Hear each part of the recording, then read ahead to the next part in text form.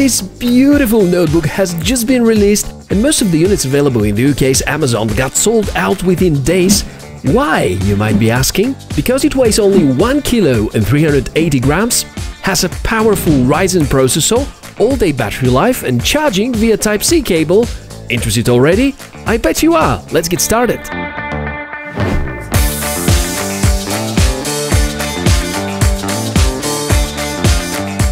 Hey, nice to meet you, I'm Michael and warmest welcome to the Tech for All channel, a place where cool tech is often being inspected.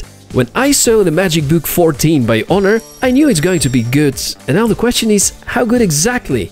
As you likely know, Honor is a brand owned by Huawei, and with all the scandals surrounding the Huawei smartphones from last year, they have become more aggressive about pricing than ever. If I have to point to a brand which right now can offer the most at a given price, it would be Honor.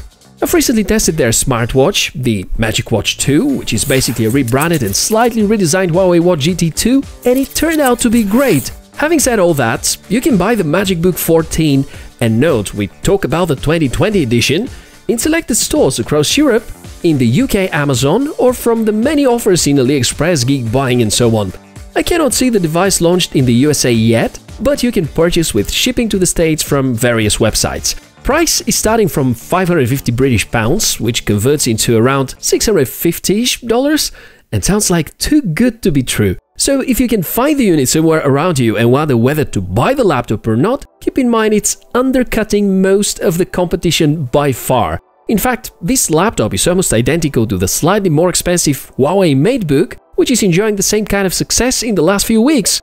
Let's not waste any more time and check the hardware, the software, and the overall performance and experience, because I know this is what you're here for. Unboxing experience is fine, I was about to say a little boring, if it wasn't for that stunning design.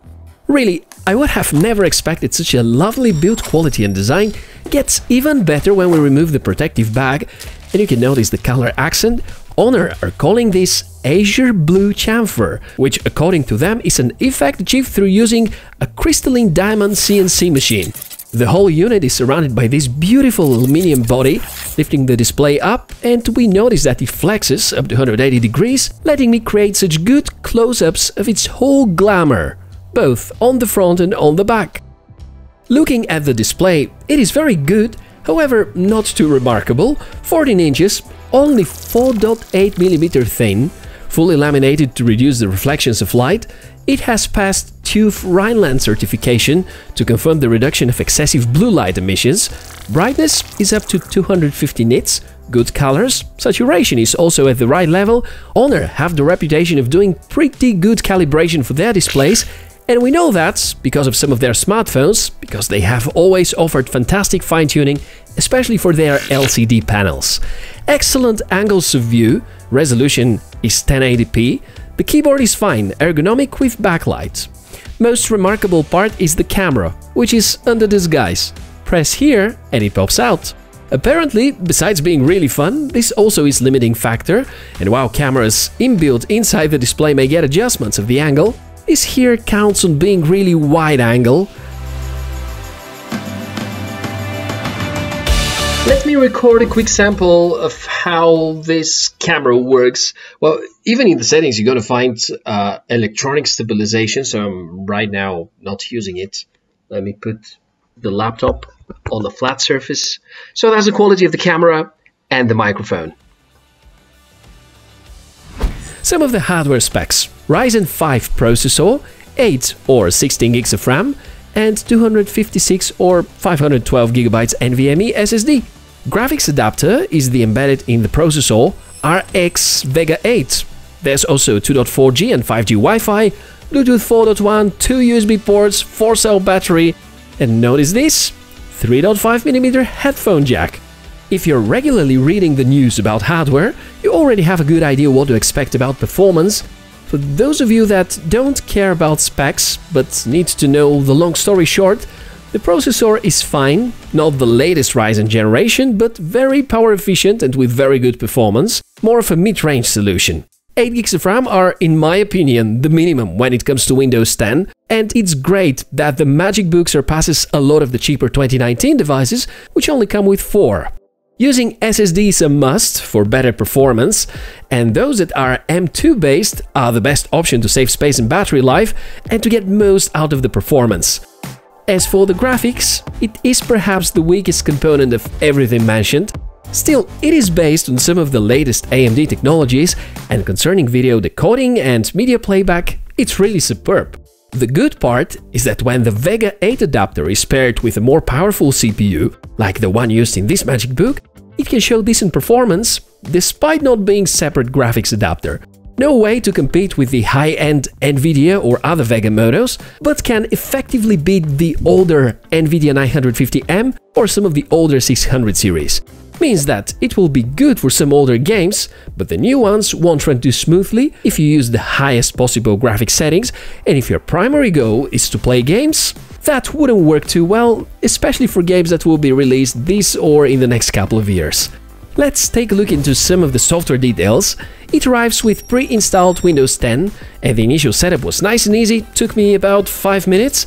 I was expecting bloatware, but the laptop is almost bloatware free with only this special app developed for hardware monitoring mostly. It's really nice when the battery life is priority, because that eliminates adding unnecessary factory software to slow down the system. The Windows is of course licensed, Home Edition, and at least on the Microsoft side, Huawei got it right. You even have Office 365 pre-installed, with no license key however, so you got about a week of free usage. The laptop is doing great when it comes to the usual daily business tasks, office work, basic editing of photos for social media, reading the news, watching videos, or attending remotely school lessons. The multimedia experience is stellar, positioning of the speakers allow them to produce crisp and loud sound, and it easily beats a lot of other laptop makers about this quality. The Windows 10 experience is very snappy, looks like the combination between the SSD, the CPU and the good amount of memory makes its magic, and during most of the time you're gonna have the feeling it's a much more powerful computer. Some challenges will appear, however, if you switch to more resource-consuming programs and apps. I've of course tested the video and photo editing capacity.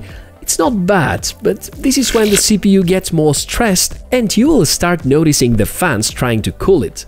I made some benchmarks and some tasks closer to the real life, like conversion of the same photos on my other laptop with similar processor, and results were pretty good on the MagicBook. This processor can challenge the Core i5 Generation 8 series by Intel. For video production, yeah, you may use it with some restrictions and a lot of software rendering, but it can be fine for some not too intensive 1080p edits. You can watch movies in 4K format, of course, but then the monitor is gonna be the limiting factor because it's 1080p only. No worries, through the HDMI port you can connect to your TV or another monitor. Gaming was also okay. To conclude our game testing, we can say that the Ryzen 5 3500U with Vega 8 is going to let you play older games fairly well. You will be able to either raise the game settings to medium or high details at 720p, or keep them at low settings at 900p or 1080p. As stated earlier, most 2020 games with demanding graphics won't run that well. Also, adding extra peripherals is easy as long as you count on the USB ports. We have 2 of them, but they seem to be enough. Pity there's no card reader. I anyways carry one with me all the time. Battery life is very good. You can get almost a full business day on battery, especially if the screen brightness is a little lowered. The laptop is very capable, and for the price tag, it's quite a steal. We always have to sacrifice something with laptops, either size or battery life or performance or design, while none of these are the absolute top. With the Honor MagicBook, they all are at an excellent level, and I cannot stop thinking about how many good features Honor have packed into this one. As usual for laptops, upgrades here are quite limited, so keep in mind that if you want to swap the RAM or the SSD drive, you have to remove the whole bottom cover. People often say that you get what you pay for. In the case of 2020's Honor MagicBook 14, you get really great value, and most similar configuration will cost you $100 or $200 more. There's no magic, just good planning, decent engineering and top-notch design combined with aggressive marketing. Well done, Honor, and keep that pace for the future projects as well. Funny enough, you get such a fantastic computer for way less money than most 2020 smartphone flagships. Crazy, right? That's been it for our little adventure today. I very much hope you enjoyed it. Head over to the description and find a link to the Honor MagicBook 14, and please support the channel. Every little thing you do means a lot to me, so don't be shy. Take a second to hit the like and say hi in the comments, or even better, subscribe to follow our next cool tech inspections. I'm Michael, it's been an honor to have you around for the last few minutes, and see you next time.